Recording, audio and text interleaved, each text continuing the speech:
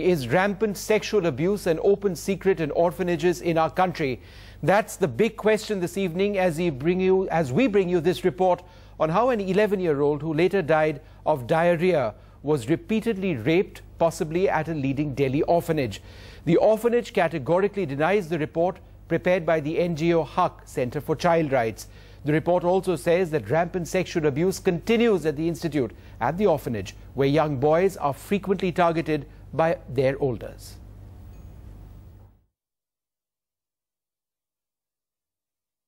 On 24th of December, a child living in this orphanage died of diarrhea, but when her post-mortem report came out, it was established that she was in fact sexually abused.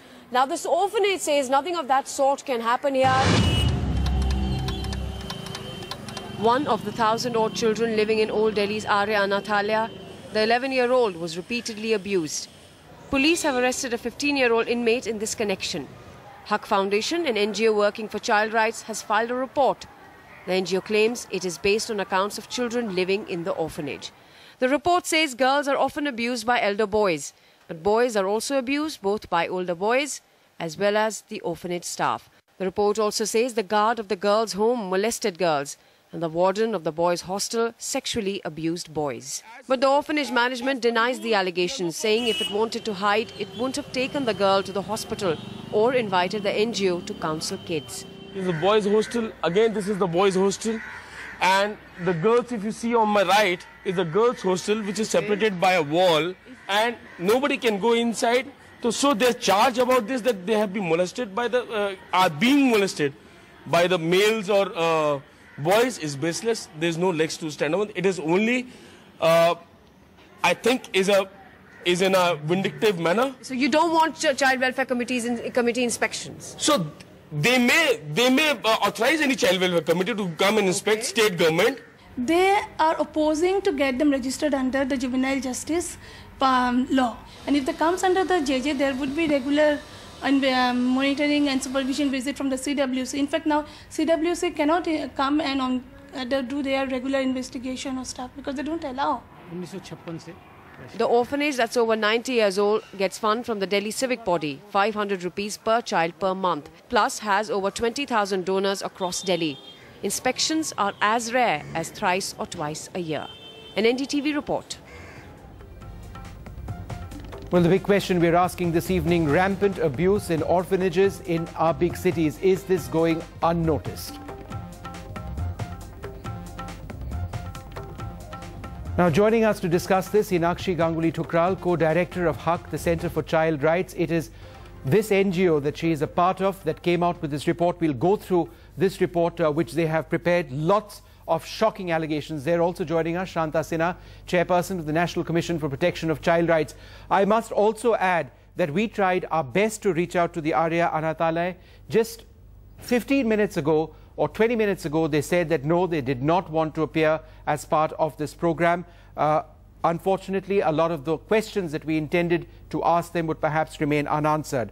But Inakshi Ganguly Thukral, let me come to you first, ma'am.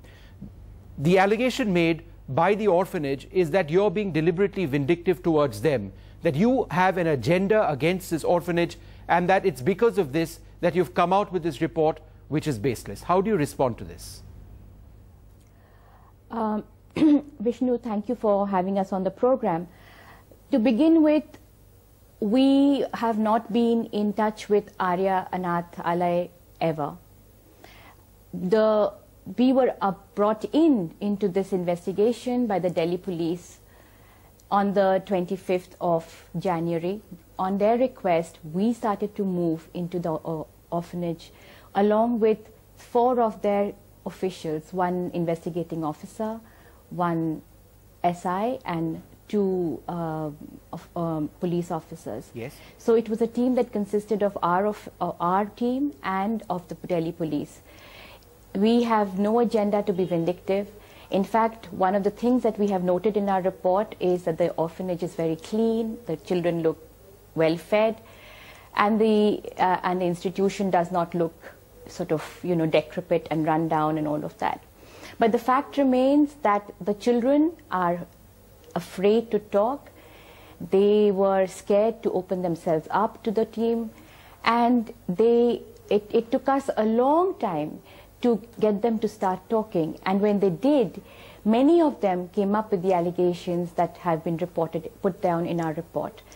What is also important is that the Child Welfare Committee of Mayur Vihar, which had been asked by the government of Delhi to also visit the home around the same time, have corroborated the same things that we have said in our report. So 2 separate teams have found the same thing. Okay. More importantly, we looked at the 2009 report when there was an incident of a similar nature, yes, and we found that the Child Welfare Committee then have also said the same things. So really, frankly, we were not getting there to get vindictive. Okay. We right. want to protect the children. That's our only agenda.